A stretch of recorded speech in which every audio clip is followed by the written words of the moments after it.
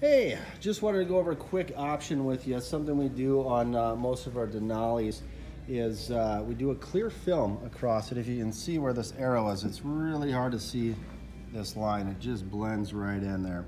There's a clear film all the way from here, all the way down to here. And of course with the painted bumpers, we do all this painted bumper down here, cut around the sensors and everything. That's gonna help with the rock chips, bug hits, all the bug goo that gets stained up on here over the next year. Big thing when we look at vehicles, especially when you want to try to trade out early and often, right? We want them in pristine condition. So we want to avoid having the rock chips and paint chips and bug goo stains, especially tree sap, stuff like that on the vehicles, so we can give you as much money as possible.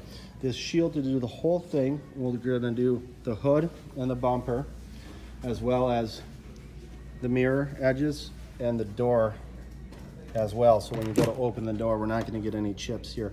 All those key areas that seem to get chipped up, especially for people who are on dirt roads and can have rocks flying at them.